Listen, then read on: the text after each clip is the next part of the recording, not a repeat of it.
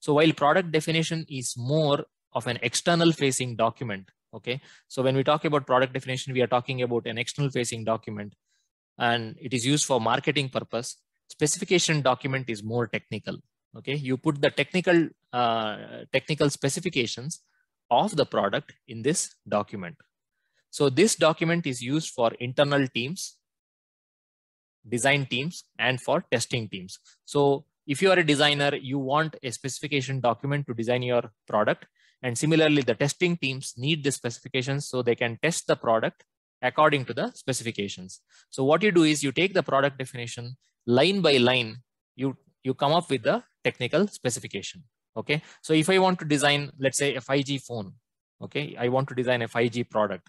So what I'll do is I'll say, okay, where is this phone going to be? Okay, this phone is going to be used in India. So if it's used in India, so who are the service providers? So it's going to be Airtel and Jio. So then I need to know, okay, what bands do they operate on? What frequencies do they work on? So once I know that, I'll pick a specific hardware.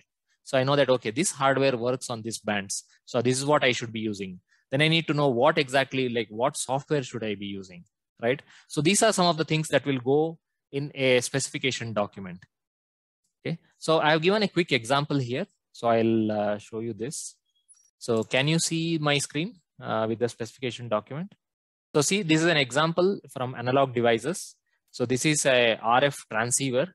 So if you see this is a specification document, and I told you it can run into many pages.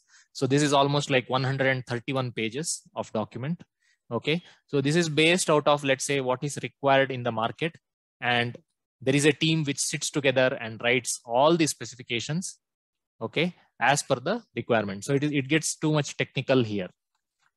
So if you look at the table of contents, they talk about specifications for transmitters, receivers, synthesizers, digital, power supply, current consumption, interface, timing, right? So if you look at this specification, they write everything. Then there is junction temperature, thermal, reflow, ESD. So this is a detailed document which is based out of, let's say, the product definition that I got from the product definition team. Please subscribe to our channel by clicking on the subscribe button below to get regular updates of video releases.